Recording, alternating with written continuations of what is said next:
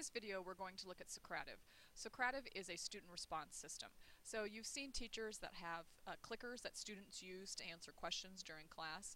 Well, Socrative is the same kind of thing, only you don't actually need the clickers. The students use whatever device they have to access Socrative. So if a student has a laptop, if they have a desktop computer, if they have an iPad, or if they have a smartphone, they can access Socrative. Now, currently, Socrative only has an app for the Android phone, but they are working on apps for both BlackBerry and iPhone. So if your student has an Android-based smartphone, they would be able to access Socrative on that through their app. So Socrative is in a private beta release, which means you have to actually get an invite to be able to access Socrative. So if we click sign up here, what they will ask you for is your email address, and then you'll fill out a short form and click get notified. You will get an email with instructions for how to access Socrative. I got an email the same day I requested it, so it doesn't take very long for them to reply.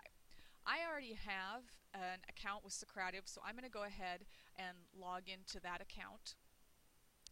And you'll need your email address that you use to sign up and your password, and then we'll go ahead and log in. Alright, this is your Socrative data, or your Socrative dashboard. At the top you'll always get some tips that you can learn more about. Right now they have a new feature, a teacher-paced quiz that we'll look at in a minute. The free version of Socrative is limited to 50 users, but thank goodness we don't have classrooms that have 50 students in them. At the top of your dashboard you will always see your room number. Your room number is what your students need to use to access your virtual classroom. As students access your room, you will be able to see the number of active users in the room also at the top of your dashboard, so you will be able to tell if all of your students have logged in. Scrolling down on your dashboard, you see that you have a number of options to ask questions on the fly. So this would be a question that you would just ask in the middle of class. So if you wanted to ask a multiple choice or true false or short answer question, you can do that on the fly. You can also run quizzes that are already made, that you have made ahead of time. An exit ticket is great for an end of the period activity to kind of check for understanding. And you can also run a quiz as a race, which is kind of fun, and you can divide the class into teams that way.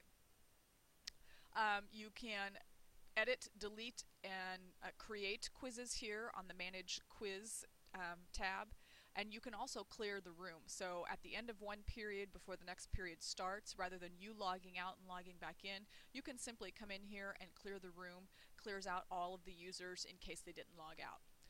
So Socrative actually comes with a quiz that's already a demo quiz, so we're going to look at that. So we're going to click on Start Quiz so that you can see what a quiz looks like.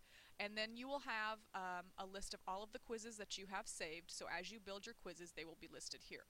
Now you have the option of having a student-paced quiz, or which means the students can complete it at their own pace, or if you want to control the pace, you can push down the questions when you're ready, and that's a new feature of Socrative. So we're going to go ahead and take a look at the demo quiz, and we're going to make this a student-paced quiz, so we'll click Student-Paced Quiz.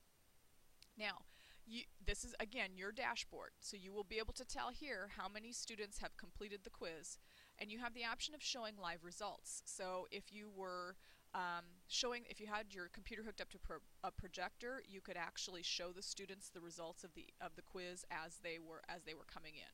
Now, in order to do this, I'm going to have to open up a new browser and log in as a student so that you can kind of see what happens. This is going to be kind of hard to demo this way, but we'll try it.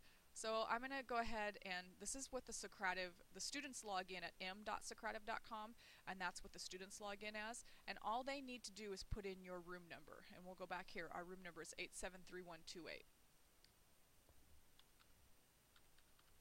And then we'll click Join Room. And since we already have a quiz started, we'll see that immediately right here. The first thing they always want is your student's name, and that way you will know which students have answered the questions, and then we'll go ahead and submit that. And okay, which of the following American presidents was not a K-12 or college teacher? We'll go ahead and do the right answer this time, and so we'll click Ronald Reagan. And it tells us if you got the right answer, if you got the wrong answer. So this is what the students see. Let's take a look at the teacher's side. And since we've already gone past that question, we're not going to be able to see the results here. Again, this is kind of hard to show on the same computer. So we'll go next question. Socrates, this time we'll answer it wrong. We did get the right answer. He was a painter. You can also do short answer questions. They will not be able to see if the answer is right or wrong there. Again, here's an opinion type question. And then this is a great feature in Socrative. So you're saying, okay, but not all my students have smartphones. Well, look at this option right here. If your students are willing to share their device, they can let another student take the quiz. We'll go ahead and finish the quick quiz. And again, now we're ready to wait for our next question because our teacher has to do that. And we will go ahead and hide the live results, and we should see, we'll end this activity, and it says end the activity and send the report. We want to go ahead and do that.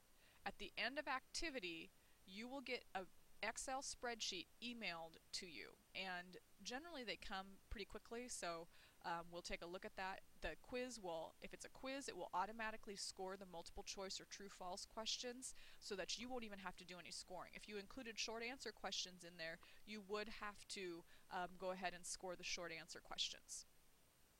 Here is an example of the email that you get after a quiz session is over, and you can see that there is an Excel spreadsheet file. You can open this in Excel or you can open it in Google Docs. And this is what the Excel spreadsheet looks like. You'll have all of your students' names. You'll have the answer to each of the questions that they gave. If the answer was correct, it will be highlighted in green.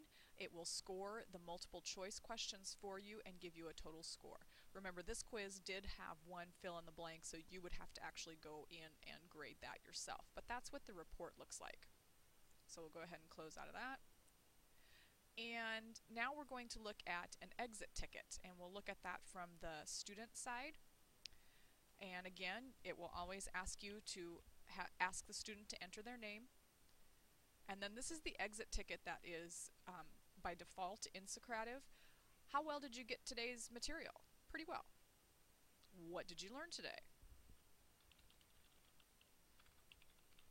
And the students can put their answer and then submit. And again, this is the one that's set up by Socrative, so it gives you please solve the problem on the board. So this would be good for math teachers. They could put the answers there. And again, you can finish the exit ticket, or you can let another student take the exit ticket with your device. And so we'll go ahead and finish that. And then back on the teacher side, we will see that we have completed, one student has completed the exit ticket. And so we'll end and send that report. And we want to end the activity and send the report, so we'll go ahead and click OK. And again, Socrative will send us an email, Excel spreadsheet with the answers right there. So the exit ticket is a great way to check for understanding at the end of a lesson. The space race will allow you to run a quiz as a race, so we can select a quiz that we already have saved. You can decide how many teams that you want to divide it into, and you can also auto-assign the team colors, which will divide the teams into different colors. And if we go ahead and click next, we would see that we would have one student in here right now, and their color is yellow. Go ahead and enter the name, and then we'll see the questions being asked.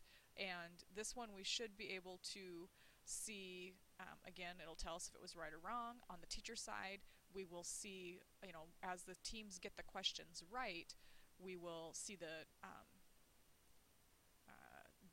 rocket, the spaceship move. So there you can see that that team got it right. So it's would be kind of a fun thing to do for a team race. And again, you could, have each team share the devices. You could have one device per team for this particular thing. And then again, as always, you end the activity and send the report and click OK. And then Socrative will send you an email with an Excel spreadsheet file attached to it. So that is Socrative. It's a very simple, easy to use interface. Those are the basic things that you can do in Socrative. So make sure you check out the Socrative Garden. That's where they put all of their great teaching tips and ideas.